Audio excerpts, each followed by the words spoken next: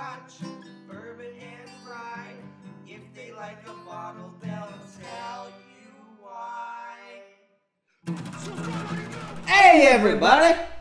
Welcome to another episode of Trenny and C. I'm Trenny. This is C. Today in front of us we have Madlab's Whiskey, aka Mad Laboratories. That's right. So this is a distillery. This is a company from Vancouver. He's just a little guy. I have tried their gin in the past, and was quite impressed actually. So I don't want to hold high expectations necessarily, but you know, it could be. But you might anyway. But you might anyway. Like the paper almost feels like it's like wood. Oh, it is. It's like a skimmed off piece of a tree. This is like cedar thing. I love that. Mad Laboratories small batch handcrafted single malt whiskey is brewed with 100% BC grown malted barley, distilled with a direct fire pot still, and carefully selected for aging on ex-bourbon American white oak barrels until it has developed a rich flavor and smooth finish. With very limited releases, you can be sure that this bottle of Mad Laboratory single malt whiskey is something special, unfiltered, best enjoyed neat. So this is also bottled at 59.8% alcohol. Release number 6, and it has been aged for 40 months.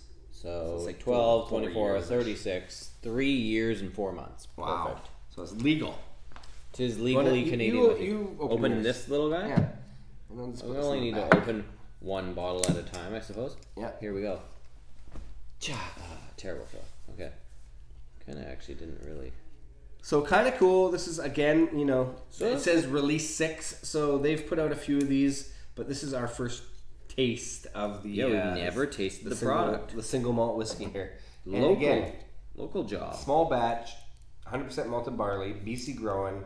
So I think a lot of the check marks are right on the label there. You know, you got local, which means it's probably... Big percentage. Locally sourced, all that kind of stuff is a good thing. Okay, less of a footprint on the planet.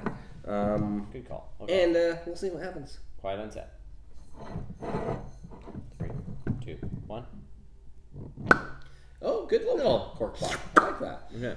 Synthetic cork, it looks like. Little synth pop, and let's see if there's any glug.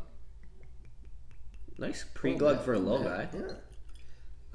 Good color on this too. I'm not sure if it's natural color or non-chill filtered. I don't know if it's Let's mention it. But cool. Okay, 59.8%. Okay. That's good. That's good.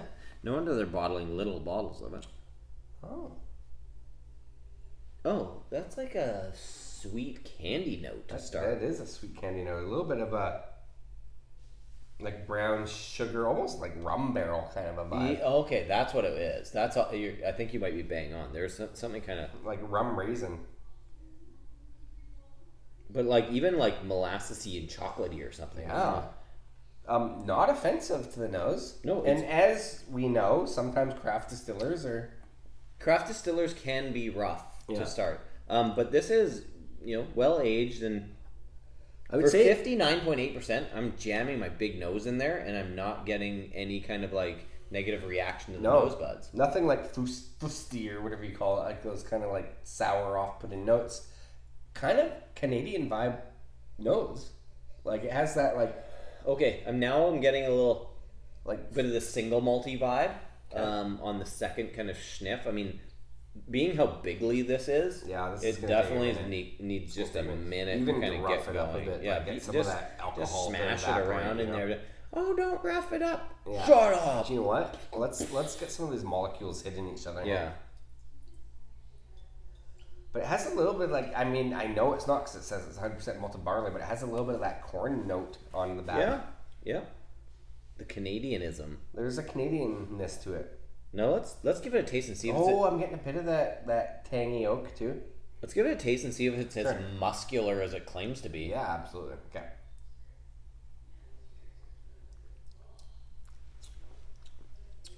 Ooh. Okay. The 59.8 shows up there. I get this kind of like fruit roll-up kind of flavor on it. That's Honestly. It reminds me of like unfolding an old fruit roll up and you got to pull that like kind of like paper plastic shit off the side. And, but it's also like viscous enough that it's like kind of fruity. Like there's like a juicy fruit kind of. Oh man, I'm like fruit snacks and I'm like I'm actually relatively impressed at this point.